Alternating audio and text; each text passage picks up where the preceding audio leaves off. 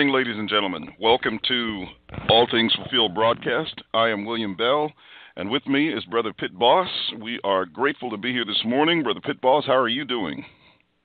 I'm good, Mr. Bell. How are you? This is a great day. Yes. It's always good to be together, to have an opportunity to talk about the Word of God, and we've been getting some very good responses from the lessons that we have been presenting, and we want to continue that. We also appreciate those of you who are in the listening audience and those of you who listen by way of delayed broadcast or you download the archives, and for that we are very, very appreciative. Before we get started this morning, I want to make just a few announcements. First of all, a word from our sponsors. With Builders Floors and Interiors, the full-service floor company offering you discounts on all types of flooring, laminate woods, vinyl, carpet, and ceramic tile. So for any room in your house, they're able to take care of all of your needs with colors, interior decors in terms of your paint colors, your textures, your fabrics, etc., so that you have just the perfect look that you want. Now, they're located in the Wolf Chase Mall, just north of the Wolf Chase Mall in the Bartlett area at 3085 Stage Post Road. That's 3085 Stage Post Road. And the phone number there is 901-382-2155.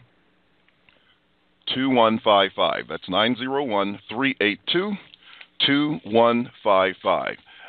Tell Gwen Christensen that you heard all about her on All Things Fulfill, and that let her know, and I'm sure she's going to give you not only a great deal, but also excellent service. They have a A-plus rating with the Better Business Bureau, and she's been in business over 18 years, so they know what they're doing. If you want your house to look beautiful and to have that look that is going to last for years, not something that you're going to try to do on your own and then regret because you didn't pick the right colors, you didn't get everything matching properly, this is the lady that you want to see, and she'll take care of you. That's Builders Floors and Interiors at 3085 Stage Post Road, just north of the Wolf Chase Mall. 901-382-2155. 901-382-2155.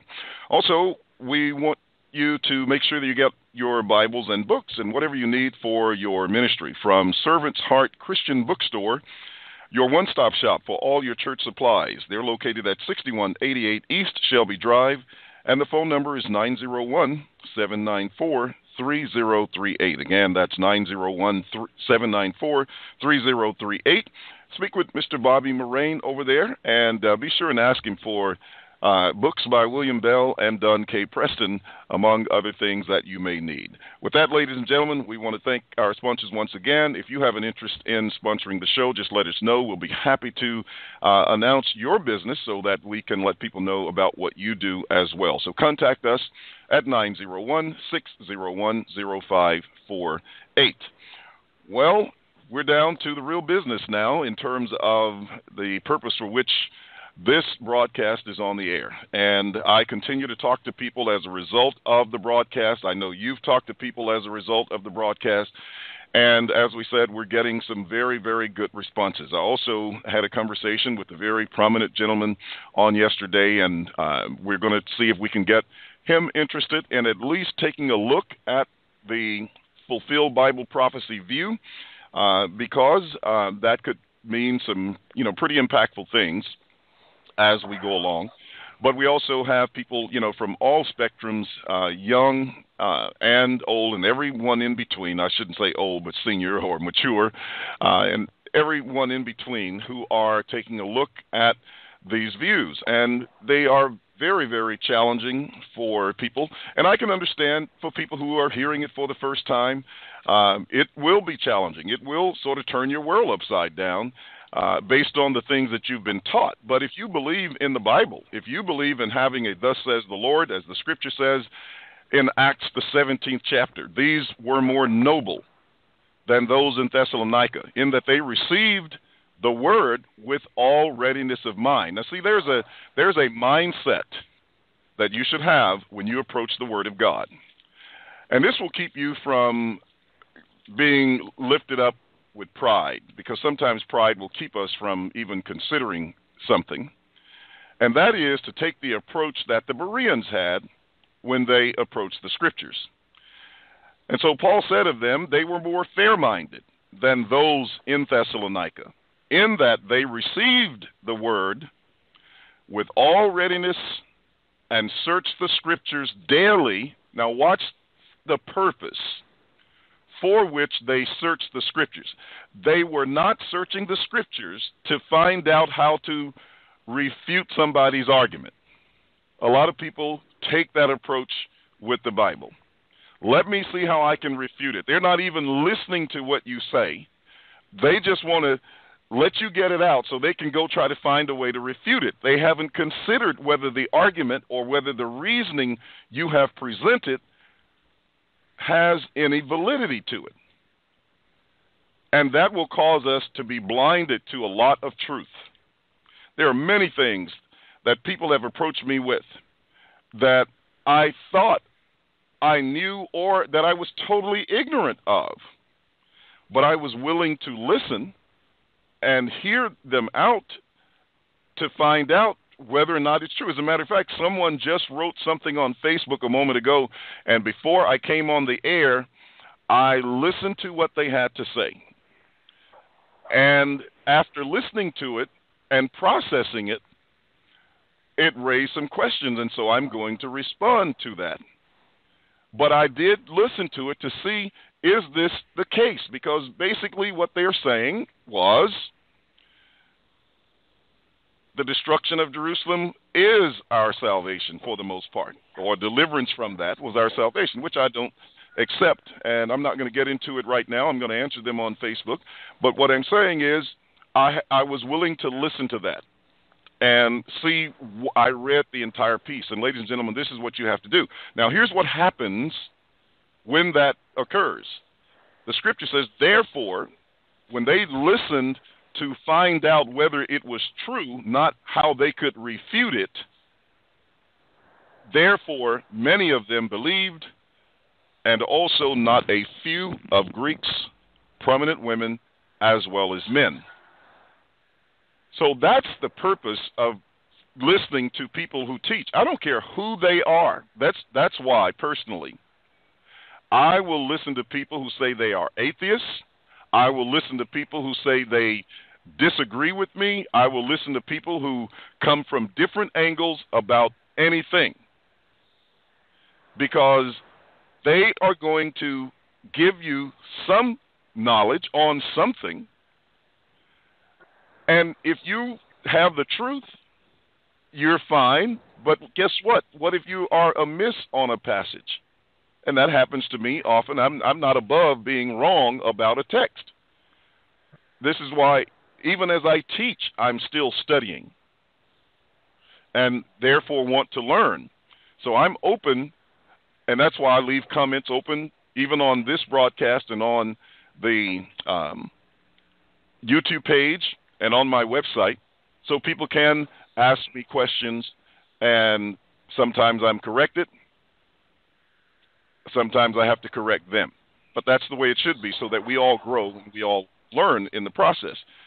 But I think when people think that they have capped all the knowledge, that's the moment that they really lose it.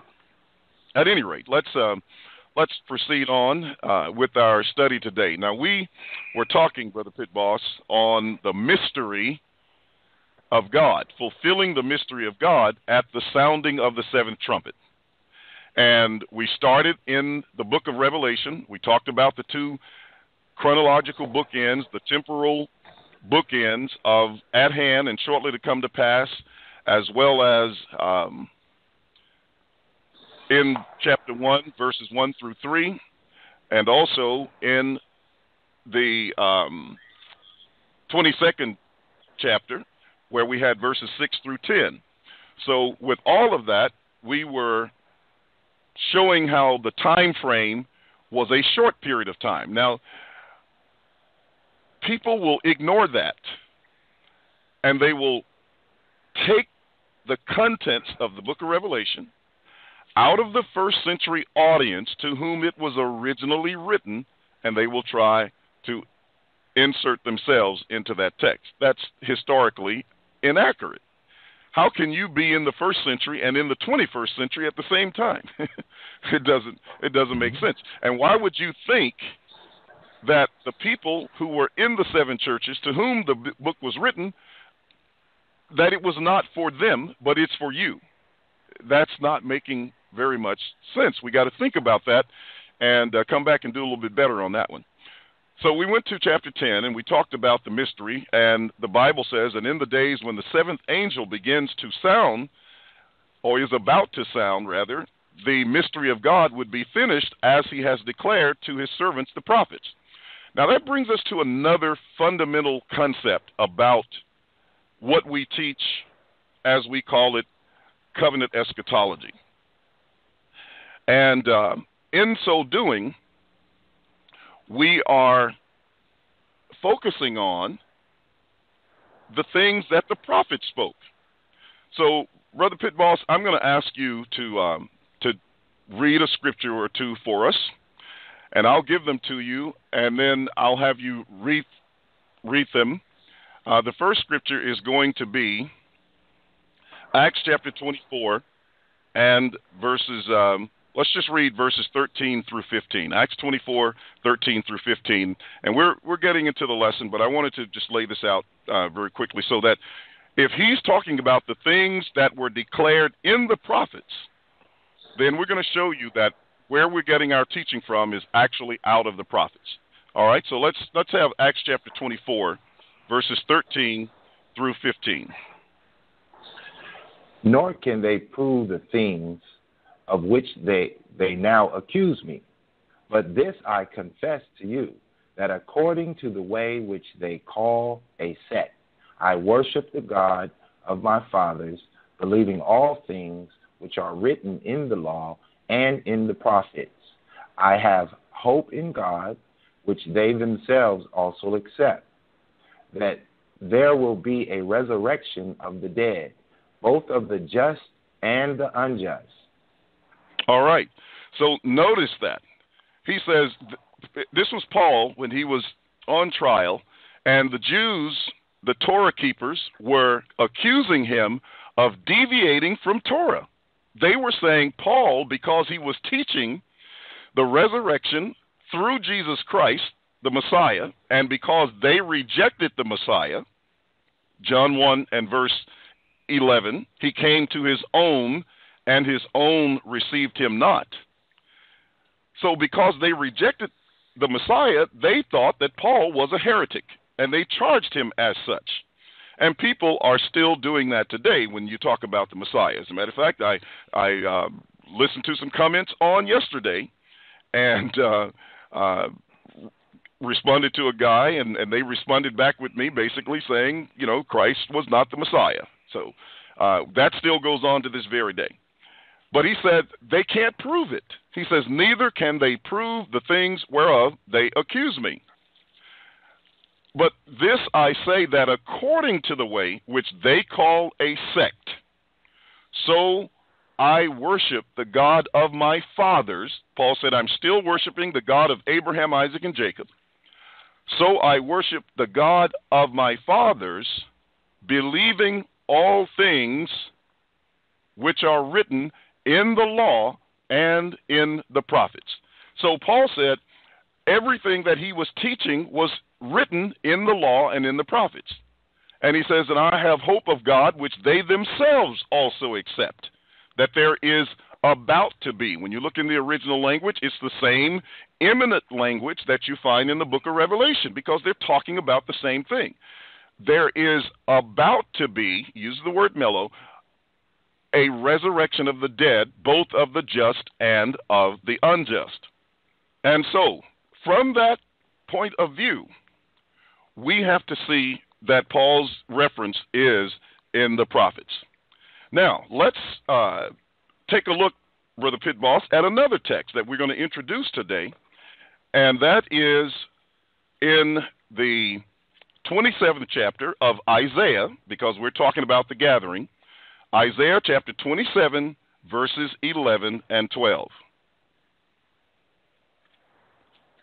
One moment, we're getting there.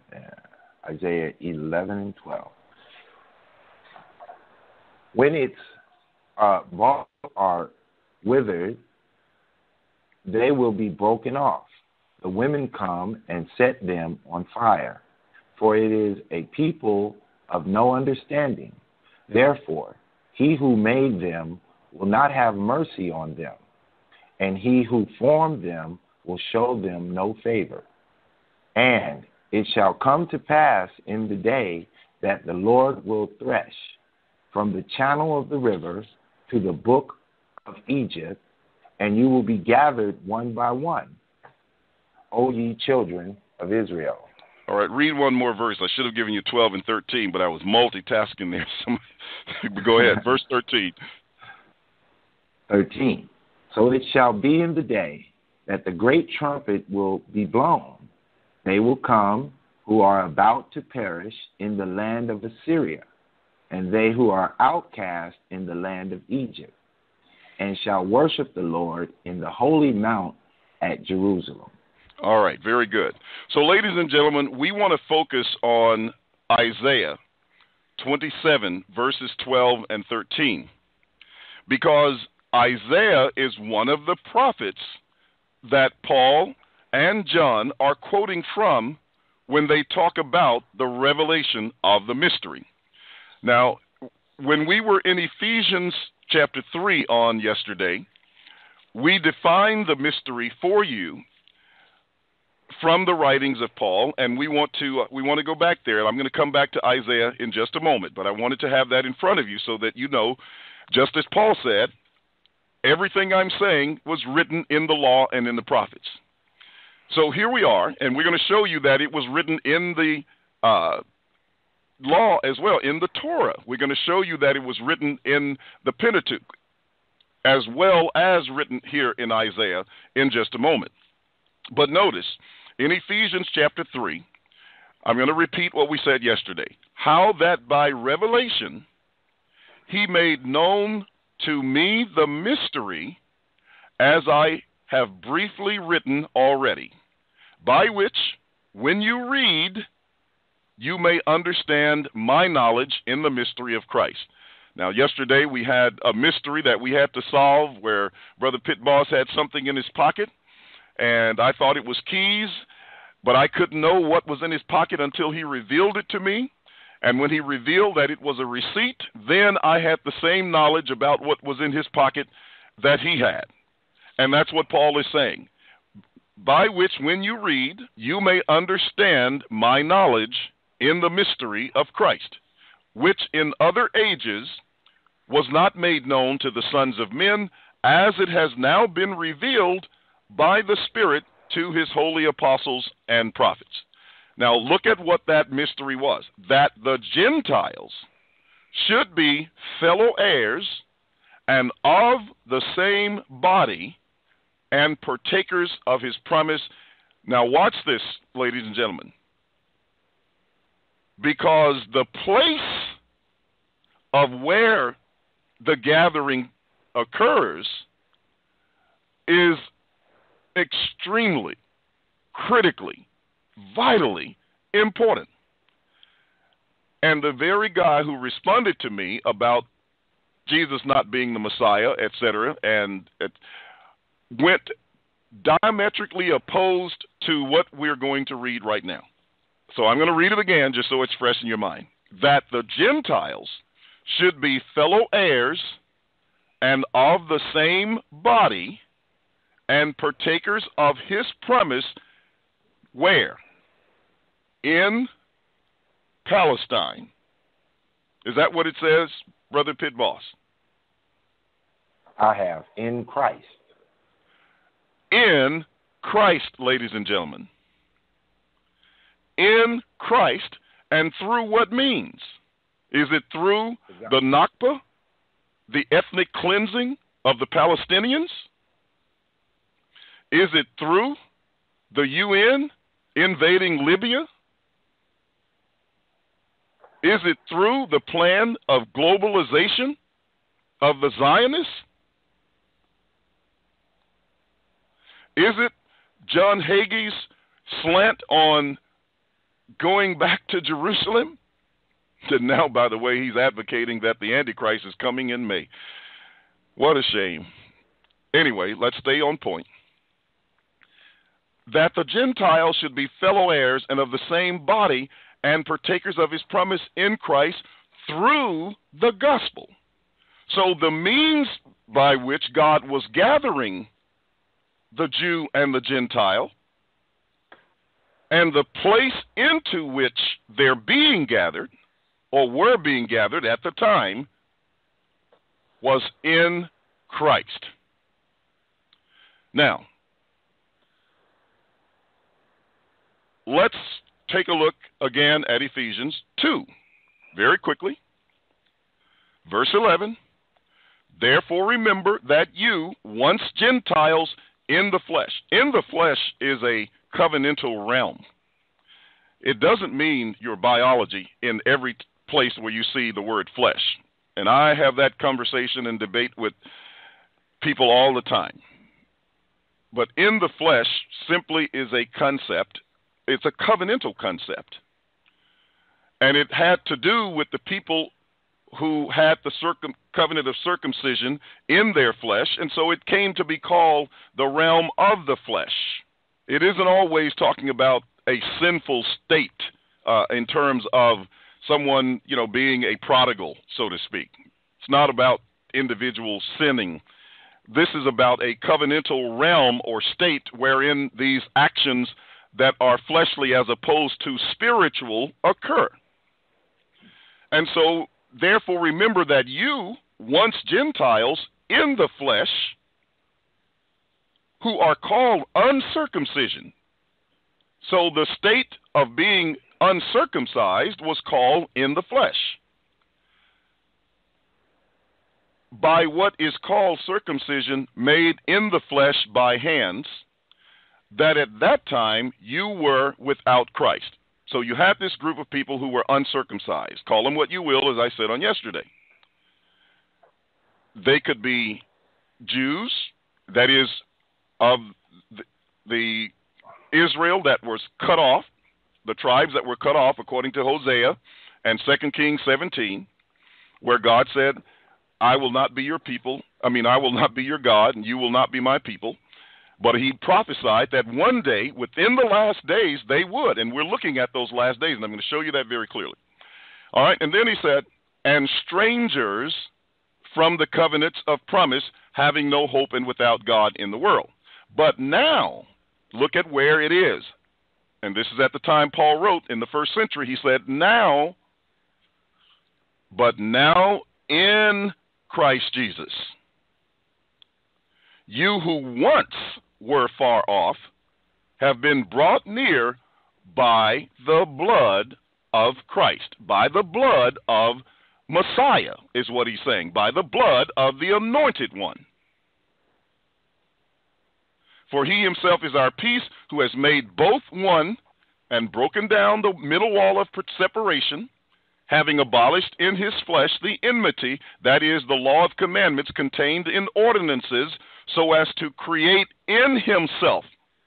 Look at where the creation is, ladies and gentlemen. People are looking for a creation of a physical world somewhere. The scripture says the creation is in himself. It is in Christ.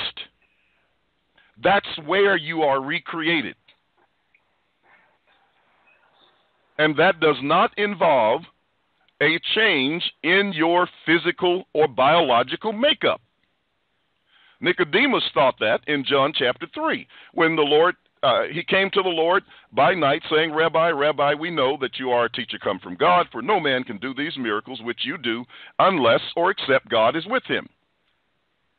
And so the Lord said to him, except a man is born again, he cannot enter into the kingdom of God. Nicodemus's mind said, okay, where do I get this new body? How can a man be born when he is old? Can he enter the second time into his mother's womb? I didn't have as much appreciation for that text when I read it as a young man, Brother Pitboss, as I do today. I'm an older man, so now when he says, how can a man when he is old enter into his mother's womb again and be born, I get his point. How can a man be born when he is old? Can he enter a second time into his mother's womb? That's not the kind of birth Jesus was talking about. It's not biological birth. It's a birth that you receive when you enter into the Lord Jesus by covenant. And that is the terms of the new covenant, because his blood was shed for the new covenant for the remission of sins. And when you enter that covenant through faith and baptism, you receive remission of your sins, forgiveness of your sins. Now, verse 16, and that he might reconcile them both to God in one body. So that's the same thing that Ephesians is talking about. This is the gathering, ladies and gentlemen, because it was a gathering of Jew and Gentile into one body. Through the cross, thereby putting to death the enmity, and came and preached peace to you who were far off and to those who were near. For through him we both have access by one Spirit to the Father, restored back to the presence of the Father. Now, if you are waiting on Benjamin Netanyahu in Israel to build you a third temple, so you can go into the most holy place of that temple, and it won't be a most holy place, but what they are going to call the most holy place, if you're waiting to go into there to be with the Father, you're going to miss it. Because he says through him, through Jesus Christ. You remember when Jesus made the statement in John 14? As a matter of fact, we talked about that a few days ago, when we talked about Christ saying he was, let not your heart be troubled. You believe in God, believe also in me. In my Father's house are many mansions. If it were not so, I would have told you. I go to prepare a place for you. And if I go, I will come again and there receive you unto myself, that where I am, there you may be also. Now watch this text. He came and preached peace to you who are afar off and to those who are near, for through him we both have access by one Spirit to the Father. That's why Jesus said, I am the way, the life, and the truth. No man comes to the Father except by me, except through him. And this is why, and the temple is right here, ladies and gentlemen. I'm just going to read the end of this chapter. Here is the temple right in the context as a result of gathering them back to the Father, because the Father, that's his presence. And I'm going to talk about that presence in a moment, so people, I hope they get it. It's one of my favorite concepts in all the Bible.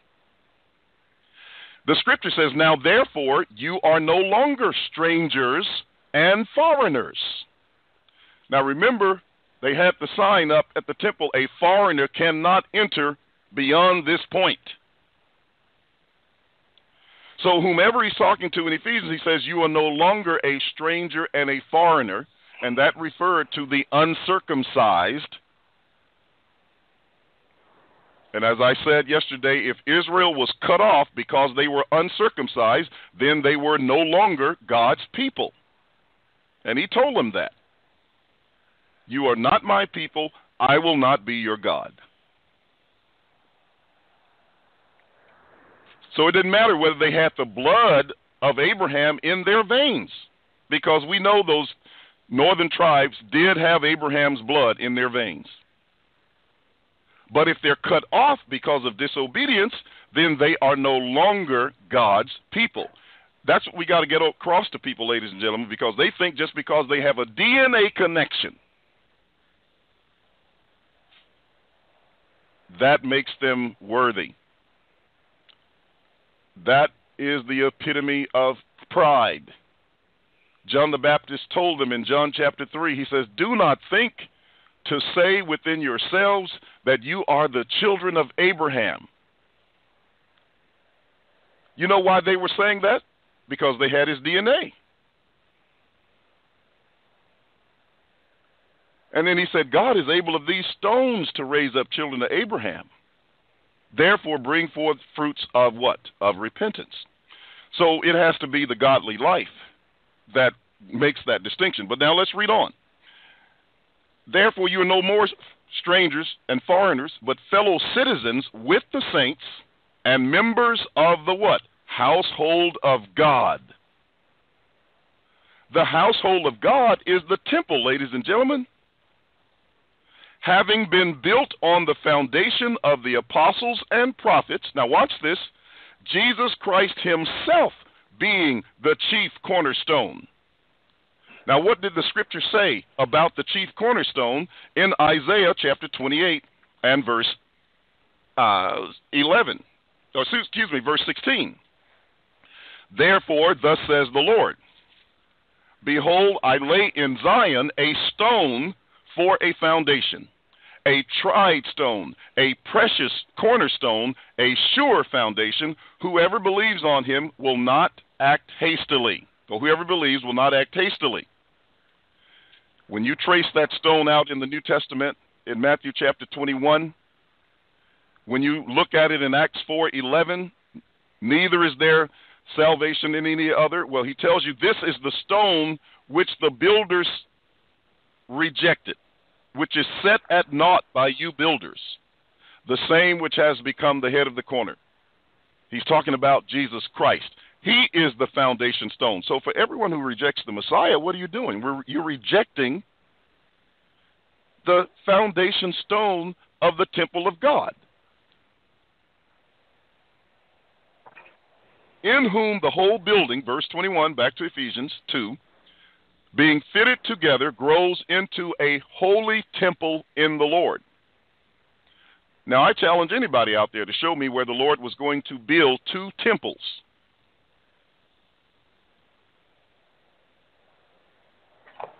One of mortar and one of the Lord Jesus Christ, in whom the whole building fitly, or being fitted together, grows into a holy temple in the Lord. In whom, see, we're still in Christ. Everything is still working in Christ. You following with me on that, Brother Pit Boss? I'm right there with you. All right. The whole building being fitted together grows into a holy temple in the Lord, in whom you also are being built together for a dwelling place of God in the Spirit. That's Ezekiel 37, ladies and gentlemen. I will dwell in them. I will walk in them. I will be their God, and they shall be my people. God's not trying to walk in a building made of mortar. He wants to walk and dwell in you. And you become a part of the building of the temple when you enter Christ. But at any rate, we're talking about the gathering. So let's go back. We're talking about Jew and Gentile. Now let's go over to Ephesians chapter 1 and verse 10. When would that occur? Well, before I go to 10, let's go to Isaiah so we can pick this up, because we're running quickly out of time. I don't know how it happens. Do you know how it passes so fast? When you're having a good time, time passes by fast. Okay. So in Isaiah 27, you read it earlier, 12 and 13, he says, and it shall come to pass in that day. Now, when you see in that day, ladies and gentlemen, this is the day of the Lord. And in this case, it's the eschatological day. When I say eschatological, that's just a big fancy word. I'm going to break it down for you. Eschatos means last or final. Logos means word. And so it's the word or study of last things. So that's where we get the term eschatology.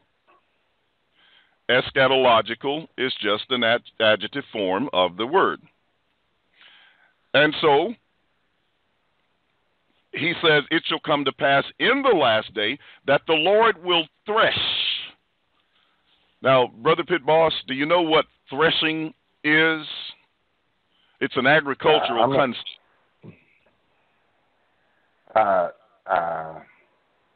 Is it? I mean, I kind of, in my mind, it's like threshing is to kind of thrust. I kind of go to thrust. With like grain, okay? You know how you have the grain and it has the husks on the grain? Like yes. all the chaff, okay? Yes. So in other words, he's going to thresh in that day. And what they would do is they would take a wide shovel or, fork or whatever, and they would throw the grain up in the air against the wind. And as they threw it, the husk, which is lighter than the seed inside, the grain inside, the husk would be blown away.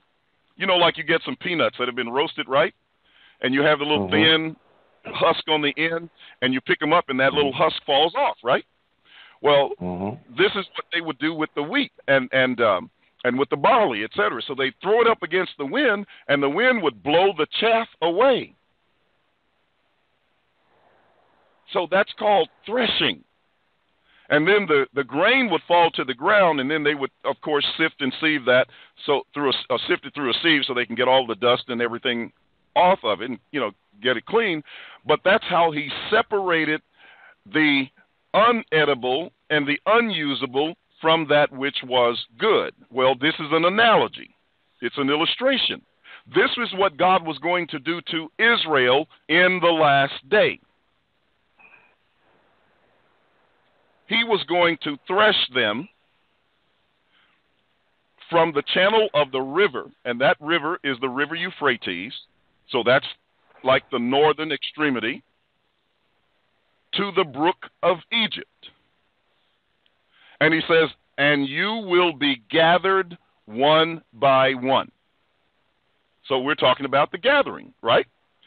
And since the gathering is the mystery, we're talking about the mystery, ladies and gentlemen, and we're going to show you that because the mystery takes place at the sounding of the last trumpet.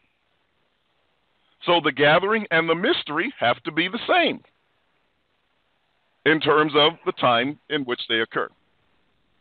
You will be gathered one by one, O children of Israel. Now, Brother Pit Boss, after listening to this text talk about the threshing, would you say that every single person who had Abraham's DNA was going to be saved?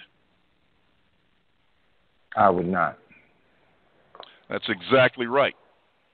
Because if that were the case, what's the need of threshing anybody, right? That's correct. So when the scripture even teaches all Israel shall be saved, ladies and gentlemen, you can't save all Israel without threshing some of them out. So you can get true Israel, separating them from the bad. Verse 13.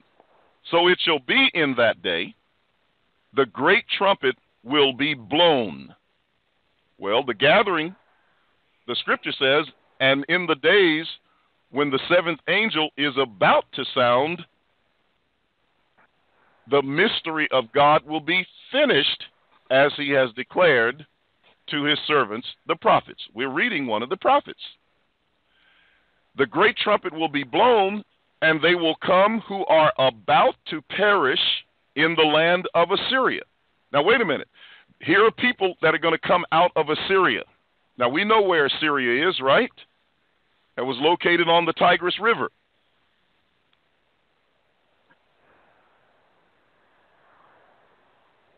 So you have the Euphrates and you have the Tigris running in that area. Babylon on the Euphrates, Assyria on the Tigris. So he says, those who will come, or they will come, who are about to perish in the land of Assyria. So that would be the northernmost extremity. And then he says, and they who are outcast in the land of, now you're hitting into the south. So we got people coming from the north and the south being gathered at the last trumpet. Now, if you believe the Bible, you must believe that. But Pit Boss, you remember we were talking in Ephesians? Can you tell us where they would be gathered? Do you remember where the text said where they were being gathered? I believe it's the Holy Mount at Jerusalem. And there was another phrase. You're correct. But where? In Christ. In Christ. You remember that phrase, right? Yes, sir. In Christ. Now, ladies and gentlemen, we've talked about that mountain before, but we'll talk about it again. I'm not going to cover it now because I want to tie something together before we close this message for you today. But the gathering would take place in Christ. Now, let's cover that very quickly as we are closing. In Ephesians, the first chapter, verse 10, 9 and 10. Now, watch this. We're talking about the mystery here. Having made known to us the mystery of his will. So we're still dealing with the mystery. According to his good pleasure, which he has purposed in himself, that in the dispensation of the fullness of the times. Now underline that phrase, ladies and gentlemen. Fullness of the times. Here's what I want to say about it. When we read Galatians, the 4th chapter, and verse 4, the Bible says, but when the fullness of the times had come, God sent forth his Son, made of a woman, made under Torah, made under the law. But Christ came in the fullness of time. So why are people wanting to say the fullness of time has not yet arrived? When Jesus came in the fullness of the time. And this is what he said during the time of his ministry in Mark chapter 1, verse 14 and 15. This is after John the Baptist had been cast into prison.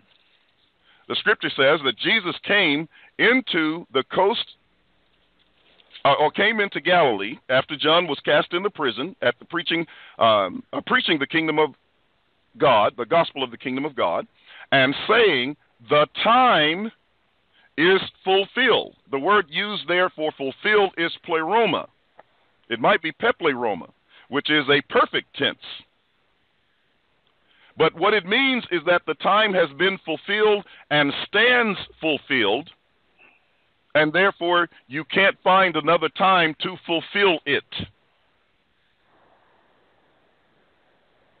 It has come into being and exists as the fulfilled time. Is that making sense, Brother Pitboss? Most definitely. And since it was the fulfilled time, which means that he's speaking of the appointed time that Daniel talked about, who prophesied about the coming of the kingdom, and the kingdom of, he says, and saying, same thing he said in the book of Revelation, the time is fulfilled, and the kingdom of God is at hand, has drawn near. Repent and believe the gospel. But this happened in the fullness of the time. And yet people are out there on the street screaming to the top of their voices, it's the last days. Jesus is about to come. 200 million warriors are coming out of the heavens. Ladies and gentlemen, the Bible says the time was fulfilled in the first century, and it stood as fulfilled. Jesus himself came in the fullness of the time. But he came born of a woman born under Torah. That is before Christianity had started, because Christianity starts through the death of Christ. Now, so in verse 10, that in the dispensation of the fullness of the times, he might gather together. See, there's the gathering. Where are they coming from? You remember those two places we just mentioned in Isaiah 27 and verse 13. Where are they coming from? Out of where? Assyria. And out of Egypt. In other words, ladies and gentlemen, this is the gospel being preached to people because they were going to be gathered through the gospel. We read that earlier in Ephesians. Go back and listen to the tape or to the recording if you missed that. But they're gathered in Christ. And this is what he's telling you right here, that in the dispensation of the fullness of the times, he might gather together in one the uncircumcised and the circumcised, the cut off and those who had not yet been cut off, who were not cut off, who were still in the covenant. And by dying with Christ, entered into the new covenant. So he says that he might gather together in one all things in Christ, not only on earth. He says, both which are in heaven and which are on earth, even in him. Now, Brother Pit Boss, can you imagine being gathered together with the people in heaven as well as the people on earth in Christ? That's some pretty big gathering.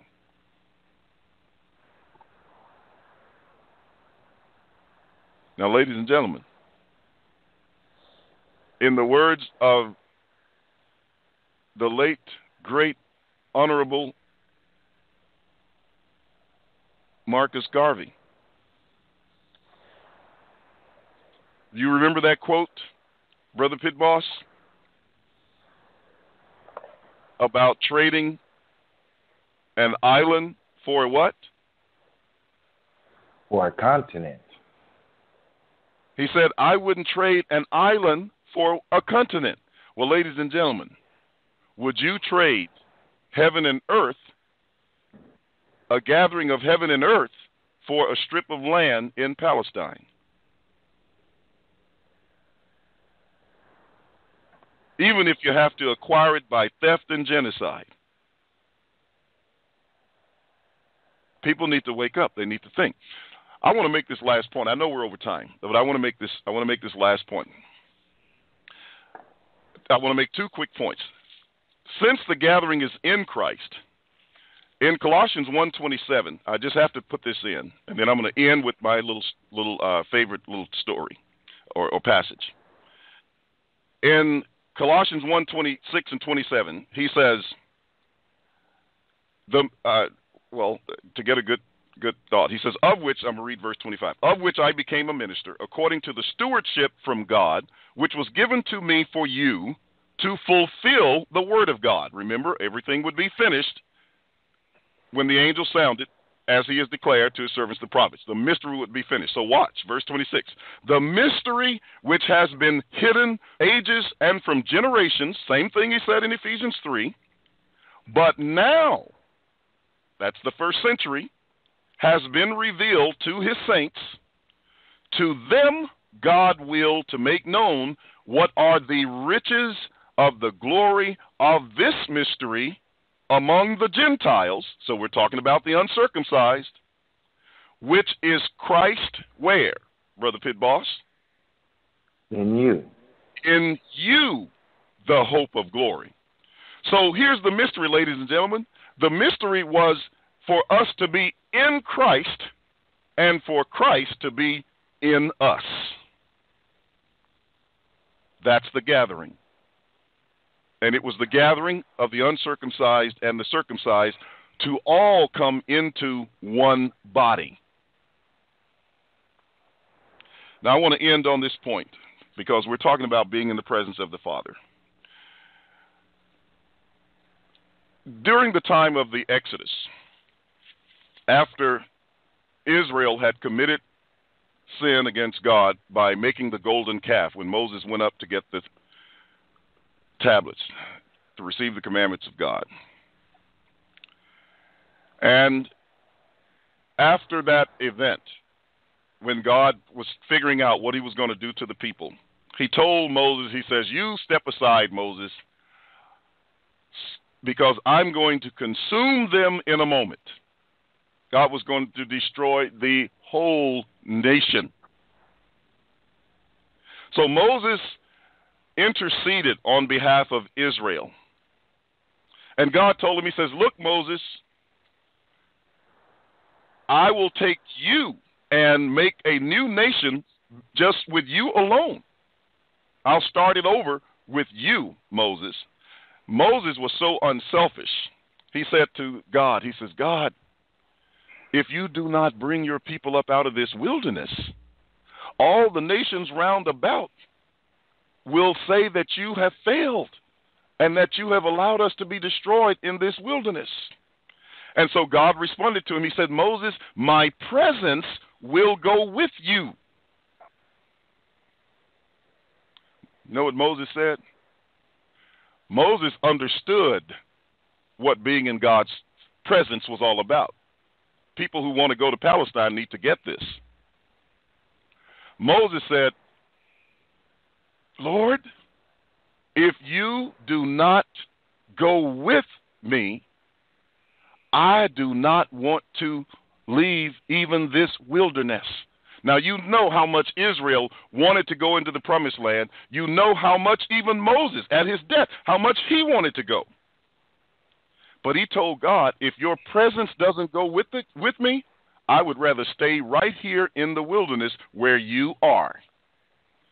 Ladies and gentlemen, we need to get that. Because the house of God, the presence of God, is where God is. And it had nothing to do with the land. Moses understood that. Abraham did too. I don't have time to go into the part with Abraham. We'll have to get him on next week. But the point being is Moses knew that the land of Israel, even though that was a part of the promise that God gave them, that it was not the ultimate of being in the presence of God. That's what Jesus Christ brought to us. And with that, we're going to have to say we got to end this broadcast because I'm already over time, and want to take just a moment, first of all, to thank Brother Pitt Boss for being with us today and helping us out. Appreciate your comments and your reading.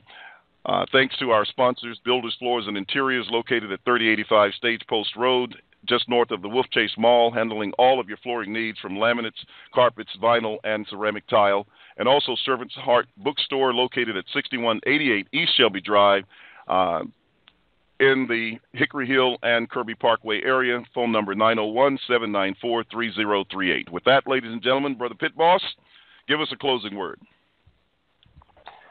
Well, just in quick, I did have a question that I wanted to kind of put out there for one of the callers who called in, and Sure. They were concerned about the generations in Matthew 24:34, where it says, I'm here to get to it. Assuredly, I say to you, this generation will by no means pass away till all these things place. And so I'd just like to refer them to Matthew 1:17, where it gives an account of how long generations can occur. And it says, so all the generations of Abraham to David are 14 generations. From David until the captivity in Babylon are 14 generations. And from captivity in Babylon until the Christ are 14 generations. So just by showing this time period of how generations are being counted, then it is clear to understand that when Jesus makes the statement that this generation shall not pass, he is definitely not talking about several thousand years. Okay, very good, because each time a person was born, when it says Abraham begat Isaac, Isaac begat Jacob, and Jacob begat Judah and his brothers, each time there was a begetting, that was the beginning of a new generation, right? And That's right. because that's what he says. And if you count all of those generations up, they total up to be 42 generations. And if you divide them by Three. I lost my thought. You will get, well, yeah, but you got 3 sections of 14, all right, which comes to 42 generations. Well, basically what they equal up will be somewhere around 40 years. Now, let me give you a passage. I drew a blank there. Let me give you a passage in Hebrews chapter 3 that pretty much tells you the length of a generation. And but the point that you made is very, very appropriate. But I want to give you this.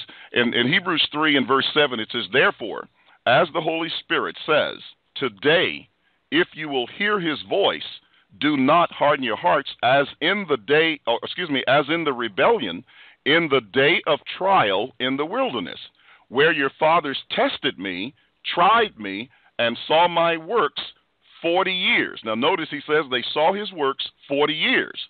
Therefore, I was angry with that generation.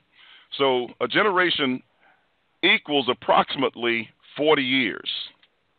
And this is the way that it's used in Matthew chapter 1. I think it comes out to be about 42 or 43 years based on the calculation, but my brain is gone tired now that I can't even figure out what I did to calculate it.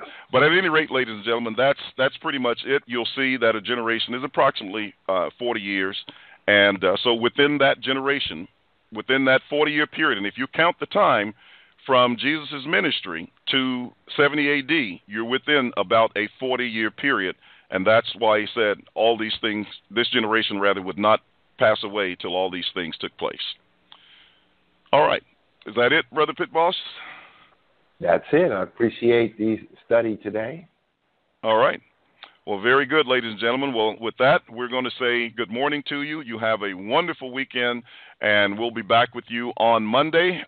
We may decide to do a weekend special broadcast, but we'll just do that. But in the meantime, our regular scheduled broadcast is going to be on Monday at 11:30 Eastern Time until 12:15.